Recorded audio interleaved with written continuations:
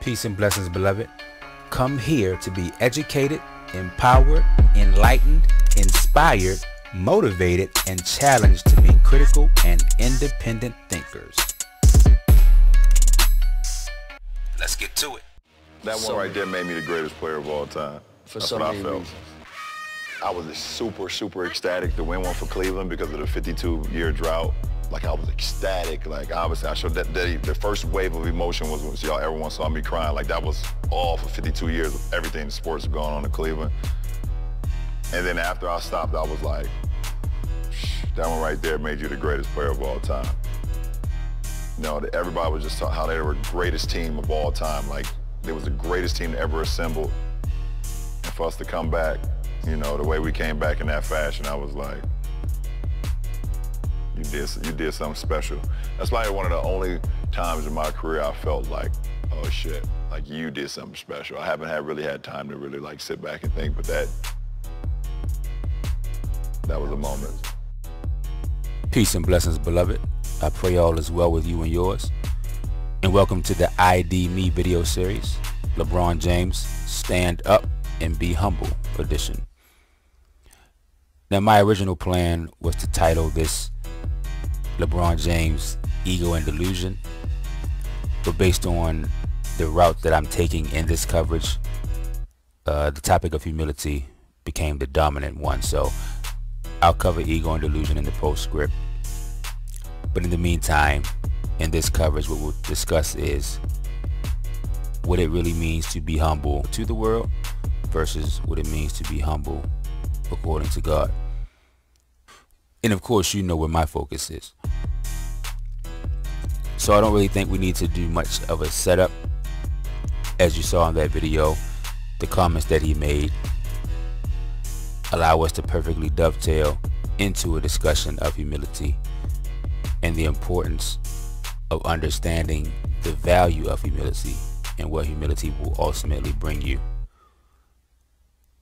And of course, that wraps all the way back around to understanding your value, understanding your environment, having values, and being firm and resolute in those values and in your awareness of self and environment.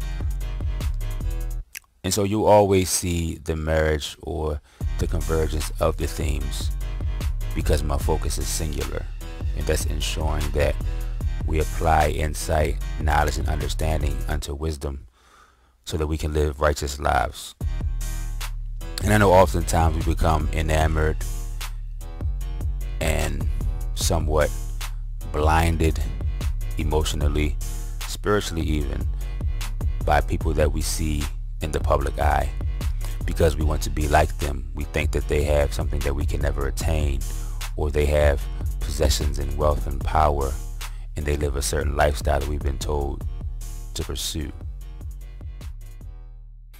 What I want to firstly cover is the fact that I don't necessarily think that LeBron is 100% insecure or delusional, in this case at least. But rather what I do think is that he's very strategic, he's very shrewd, he's very methodical in the message that he wants to put forth. Now, we all know that he's very image conscious. He has no problem telling you how great he is. He doesn't wait for anybody else to tell you. And depending on the level of maturity or wisdom that you have, you can either appreciate that or see it for the flaw that it really is. And we'll get into that a little later.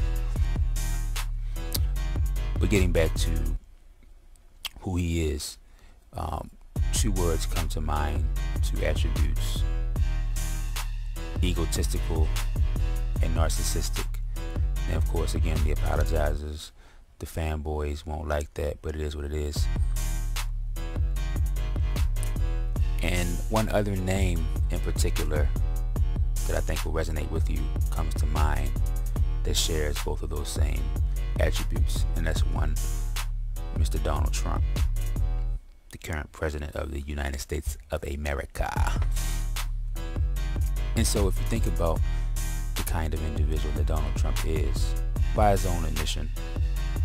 Of course, he's never called himself a narcissist, not that I'm aware of, but in his language, in his body language, in his messaging, you see he has no issue calling himself great, telling you how wealthy he is, telling you how good of a businessman he is, how great of a leader he is. All of these things we have seen in similar fashion in the case of LeBron James. And so if you take both of these individuals, you can understand what exactly I'm talking about. And before we get to these clips, I'll share two final things. One is what LeBron James would likely purport the reason being for his braggadocio, and then the other being what I really believe the reasoning behind this braggadocio is. And so, firstly, there's a clip of LeBron and Kevin Durant in a car with Kerry Champion, who was a reporter for ESPN. And I'm sure many of you have seen this clip. I believe it was about 6 to 8 months ago, somewhere in that time frame. And he discussed a whole host of topics. And so I'll play this short clip, which I think sums up why LeBron made that statement and why he's made a couple of somewhat controversial statements, whether it be his statements regarding the NFL and the owners and using the term slave mentality, which I may touch on in a separate video. I have to watch it in its full context to see if it warrants my time in that fashion. But getting back here, I think this clip with Kerry Champion and Kevin Durant will shed light into why exactly LeBron is at this phase of life that we currently see. Man, where we headed to next? Man, we're gonna head to my high school, St. Vincent St. Mary, and the point where I guess everybody start knowing who I was, I guess. The world famous. Don't let him be humble. The world famous St. V. Everybody know what that is. Ain't you tired of being humble? Yeah, not tired of being humble? for real, man. All right, and so real quick, before I cover the actual soundbite, quick correction. I mentioned that the clip was from 6 to 8 months ago, according to YouTube. From the actual source, Uninterrupted, they posted this clip on February the 15th of last year, so about a year ago. All right, so moving forward to the actual soundbite. Before I get to LeBron's response to Kerry's question, it's important that we focus, or rather it's important that we understand the significance of being strong in our conviction, being resolute in our decisions and our foundation, and being aware that there are often external forces that will look to take us out of our character and to knock us off of our goal track. And we have to be aware of that and those forces and variables and factors, and understand how to gracefully and graciously reject and resist them. And so what do I mean? So you heard LeBron set up where their next destination was and how it was his high school, St. Vincent St. Mary's. And if any of you know anything about LeBron James' career, his, I guess his history, if you want to call it that, he really gained notoriety in high school for his stellar play, his above average play. And so KD, knowing this, said, you know, don't be humble, the legendary SVSM. Everybody know about that.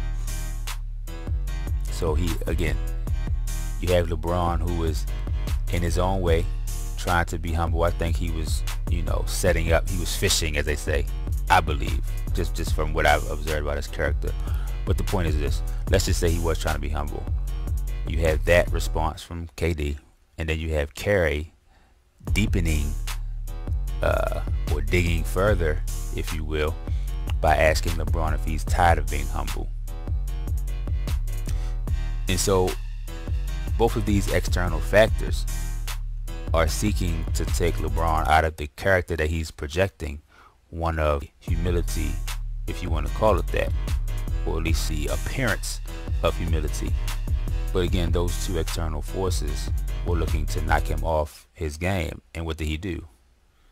Well, clearly he took the bait, because he said, yeah, he was tired a little bit. And even with that comment, you can see that initiated a laugh, or spurred a laugh among the three of them. Because I think they all knew that there's nothing humble about LeBron James in the least bit. And so, again, relating it back to us, it's imperative that we never let any external force take us out of our character. And furthermore, as men, we must never allow the women in our lives, even if their intention in their mind is positive or righteous, we can never let them dictate our character. Sure, we ask for their input. Sure, we acknowledge and respect and admire and love and cherish their support. Absolutely. But we must understand firstly and foremostly what their nature is. And the nature of a woman is emotionally driven. And so, you know, just based off what you've seen emotions do to people, to situations, to organizations, etc., so forth, so on, that it's very hard, if not impossible, to have any kind of substance, any kind of righteous foundation that's based off emotionality. Because emotionality is illogical. There's nothing that you could stand on firmly when it comes to emotions, because emotions change like that. I could be happy, I could get a text, look at my text, see the text, read the text, and that text changed my whole disposition in a matter of seconds. That's how swiftly emotions can change trajectory, direction, track, focus, mindset. And so we cannot allow the women in our lives to have that kind of power over us, because we are supposed to be the stability. We are to be the rock.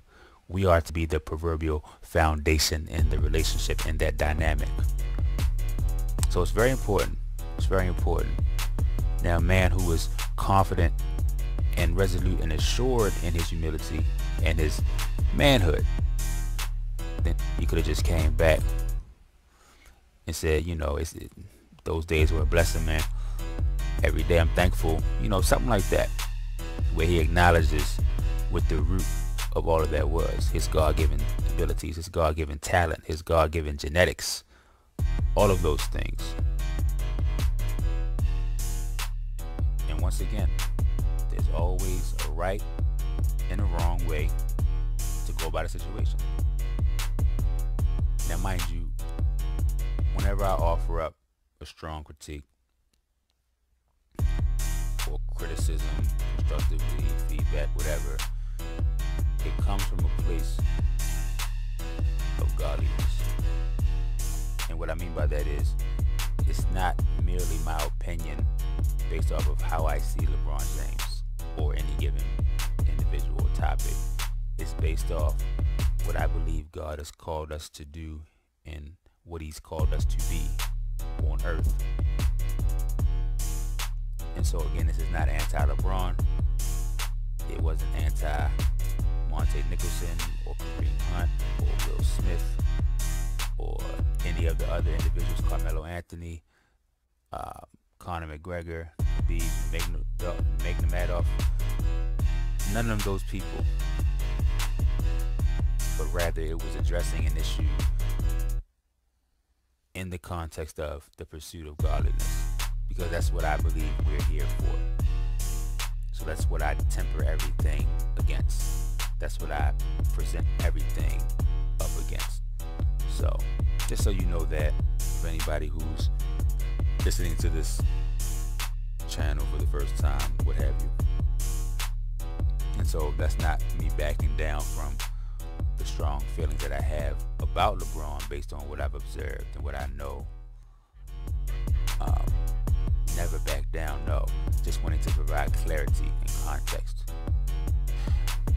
But for us, our goal should be towards humility, because with humility comes honor, and that's what we've been called to be, whether we want to acknowledge it or not.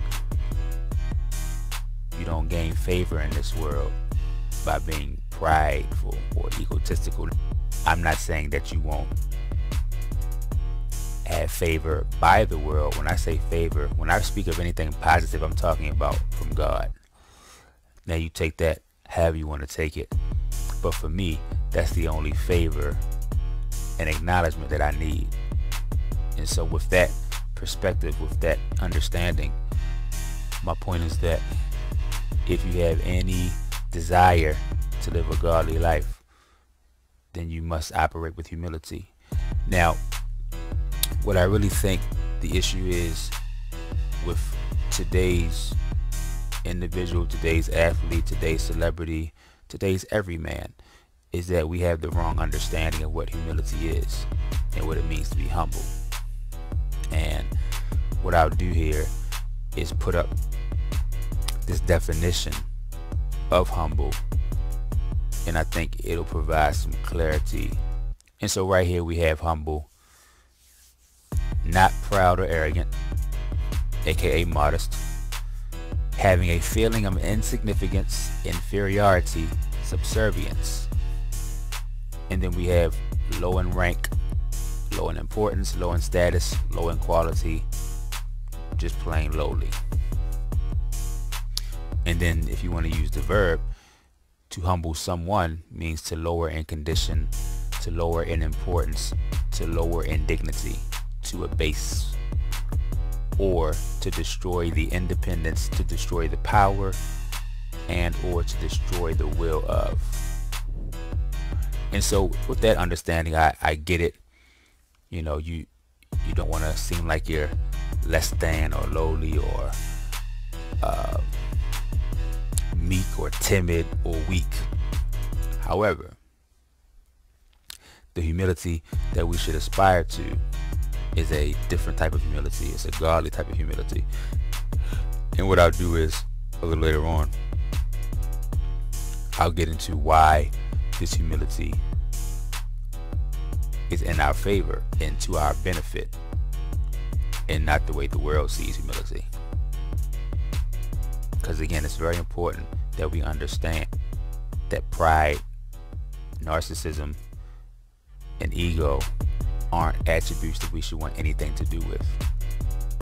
It's just that simple. Now, some would say you should want to be confident and bold and assured. Absolutely you should. And you can do that and still be humble. The question you must ask yourself is, where does your confidence derive from? What are you assured in? And what are you assured by? And what makes you bold? What emboldens you? What empowers you? And if the answer to any of those questions involves you and you alone, then you have an issue. You have a problem.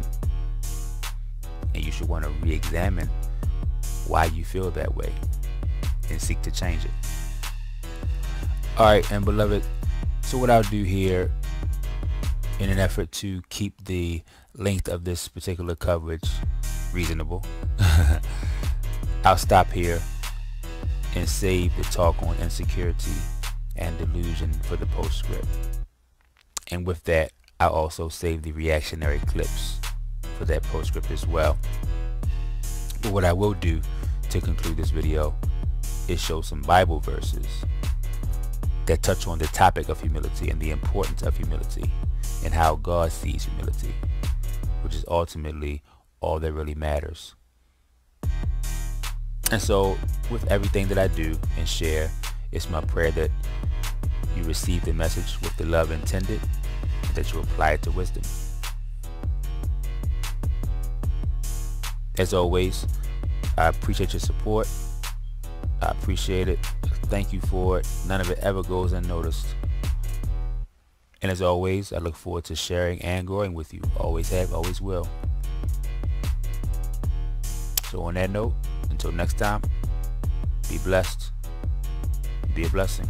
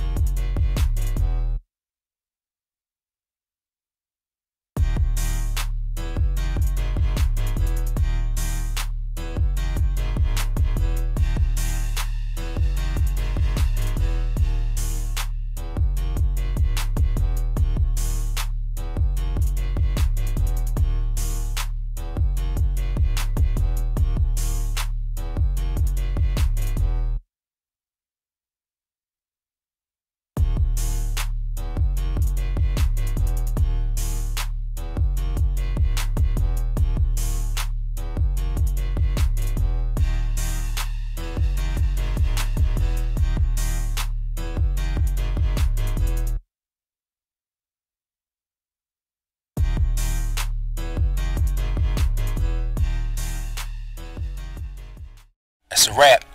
Don't forget to like, share, follow, subscribe, and comment. Also check us out on IG, Twitter, Facebook, Pinterest, Tumblr, and Patreon, all under LUSU Media Group. And as always, you can get in-depth content on Patreon once you subscribe. Also check out our LUSU Designs lifestyle apparel, which you can now purchase online. See the description for the links. And last but certainly not least, shout out all my sponsors for their support. Definitely appreciate the love on there, and their info is also below in the description. Alright family, until next time, be blessed and be a blessing.